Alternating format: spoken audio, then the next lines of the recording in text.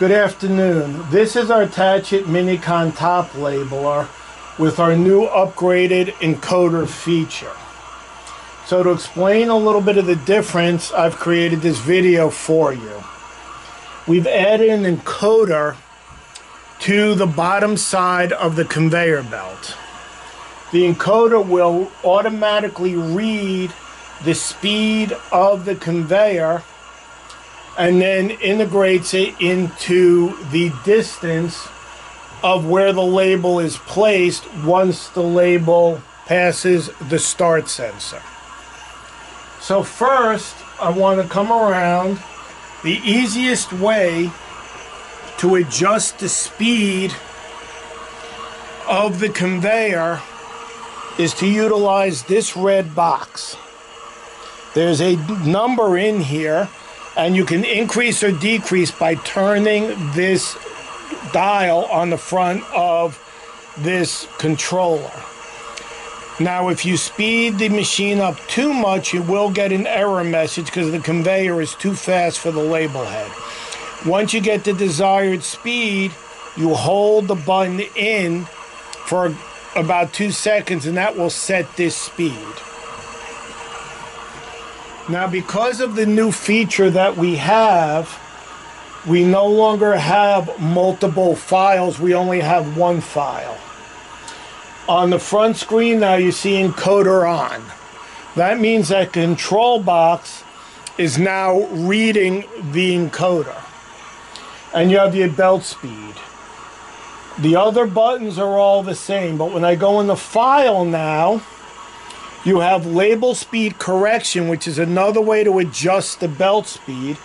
You have your label stop position, which is the same as it was in the past, which is adjusting the feed of the label so that only one label feeds out each time and that it's feeding into the proper position.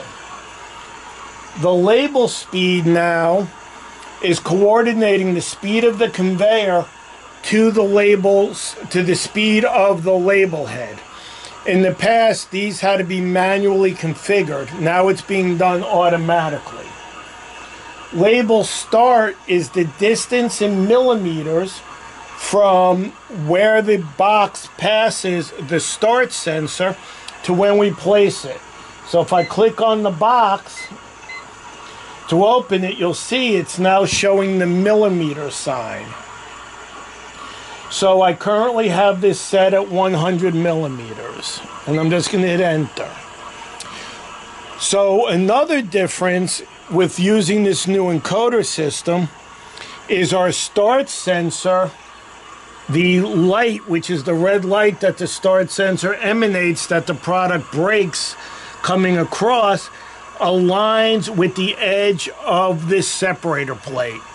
That gives us our defined position on where the label is positioned. So let's run a couple boxes through. So I'm going to go back to the main screen, hit run. And I'm going to run the same box through a couple times. And you'll see how exact positioning we are. So on both of these boxes now, you can see we've put two labels on. You cannot see one label above the other on each box, as well as you cannot see how close these are for the individual boxes.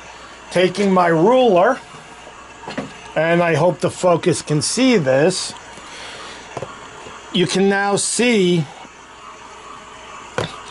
that we are 100 millimeters from the leading edge of the box to the label placement.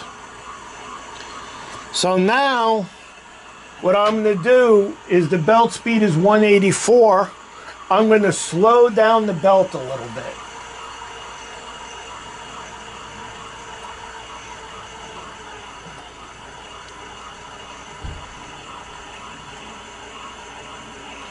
And I'm going to run these same two boxes again with the leading edge.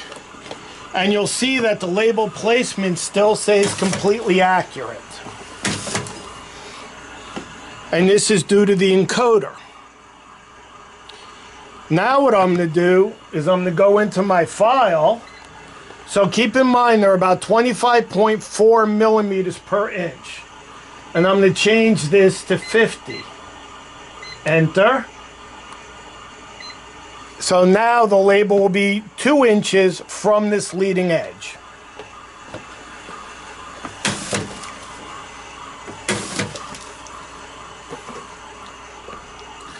And you can see, again, how accurate we are. And we'll use the ruler.